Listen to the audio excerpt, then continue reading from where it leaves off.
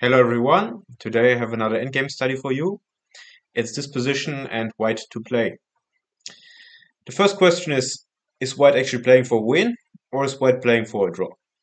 So this pawn can't move, this pawn can't move, the king can't move, so white is actually forced to promote. But he has an option between four pieces that he can choose. And first things first, let's try the obvious move. Let's try to promote to a queen. The idea of black is obviously to give checkmate to the white king. So he's going to put his bishop on f4, and now he's essentially threatening just to move the king away, and then it's either going to be checkmate, or white has to blockade with the queen, and he will be in a losing pawn endgame. So just to give you a sample line, if you just give a check, then it's king f3, you have to block, and you get checkmated. Yeah? And if you try to attack the bishop, it's the same. Here you have to sacrifice the queen for the bishop.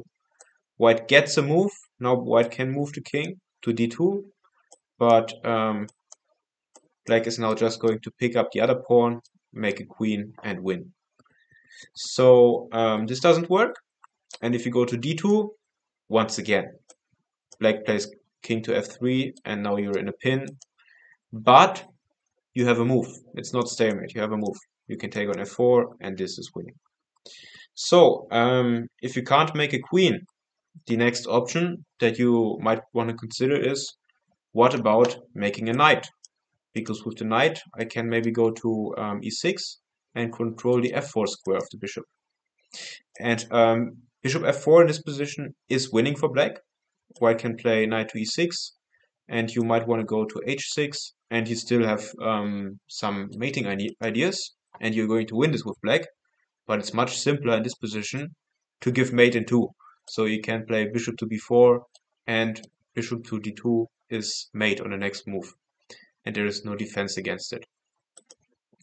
Okay, queen doesn't work and knight doesn't work. What if white takes a bishop?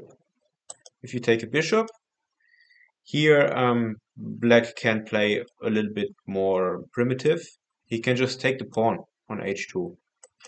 And yeah, the idea is very simple. Just go back with the bishop and advance the pawn. White can try to use a trick. He can try to play bishop to c7. And now you can't take the bishop because it would be a stalemate. But you don't have to take the bishop, of course. You can go away, and here you are technically winning. White maybe give a check here, and like such a position is winning for black because he's going to promote. But the fastest way to win would be to play this move.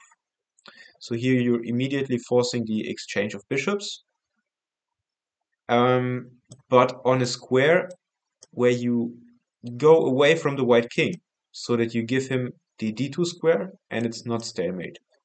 So this is then just a very simple win. So we tried 3 options and we are only left with promoting to a rook. It's the last chance that we have. So what happens if black plays bishop to f4 here, and you play the rook back to d2. So you're trying to blockade this with a rook, and if now the black king moves either to f3 or to e4, in both cases, the rook is pinned to the bishop. You don't have a move, and it's stalemate. So here you can save half a point. And yeah, you can say, okay, these 2 king moves, they are not forced. Black has other options. Black can, for example, wait and go to g5. And now he's hoping that white will move the rook, and then you will give checkmate. But white can play rook to d5, attacking the bishop. So now you don't have time for any king moves, because yeah, then white takes the bishop.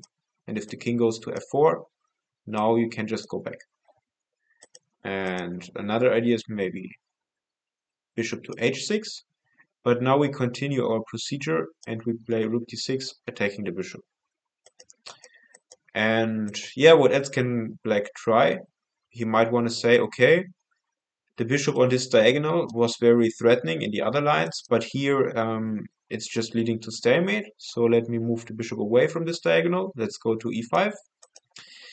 And now again, white has only one move, and we have to play rook to d3, giving a check.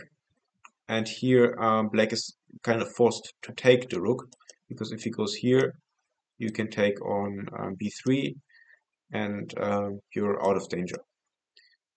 King g2 can be played, but then you take this pawn, and you can also just sacrifice the rook for the pawn.